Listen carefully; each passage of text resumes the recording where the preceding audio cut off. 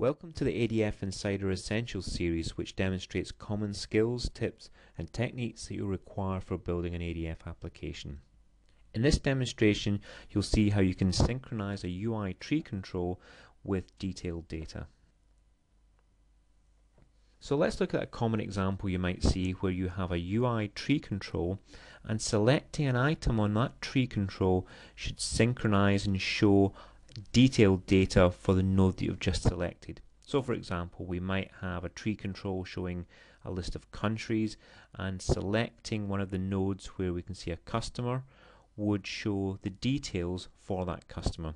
Similarly, we might have a tree control showing sales reps, and if I select a customer who belongs to a sales rep, we want to show the details of that customer.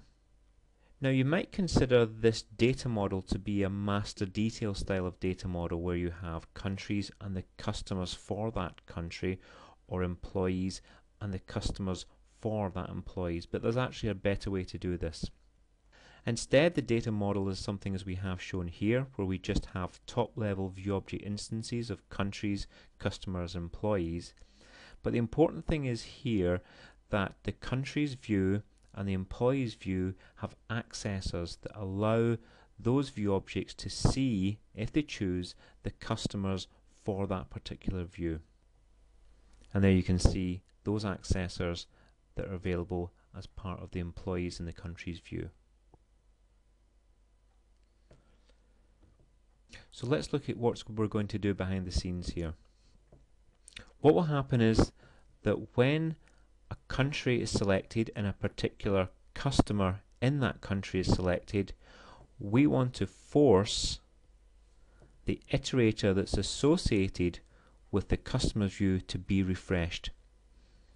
So how do we do this?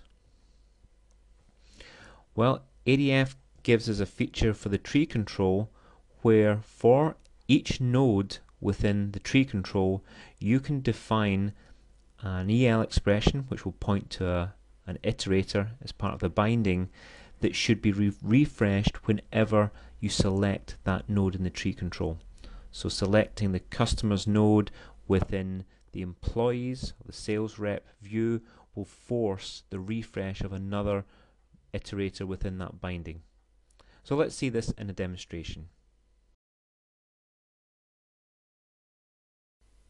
So let's start by creating our page. First we'll create a read-only form which will display the details of the selected customer. Let's choose the attributes we want and press OK. And on the left hand side of the page we'll create the tree control which will show the sales reps or the employees, and at the top level nodes we'll be showing the employee ID, and for each employee ID we want to show the customers for that employee. And let's display the customer's first name and their last name. And now using target data source we can define using an expression language the iterator we want refreshed, which in this case is the customer's view iterator, whenever we select that node. And let's do the same for the country's view. Tree control will show the country, and underneath the country we'll show customers, and again first name, last name. And again let's define that whenever this node is selected we want to refresh the customer's view iterator, which is the one associated with the customer's form on the right hand side of the page.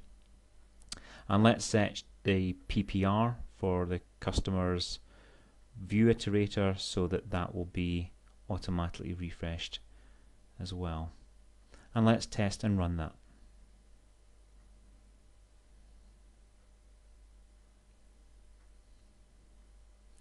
And here we can see a tree control of countries, and we select and we can see the details of that employee.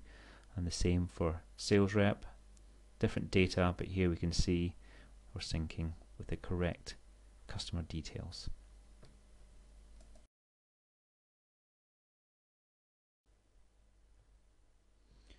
So to summarize, you've seen how a tree control can utilize the accessors that are defined at a view object to define the child nodes on that tree control, and at each level of that tree control you can define which iterator should be refreshed whenever that node has been selected. For more information, you can go to the OTN website. Thank you very much for listening.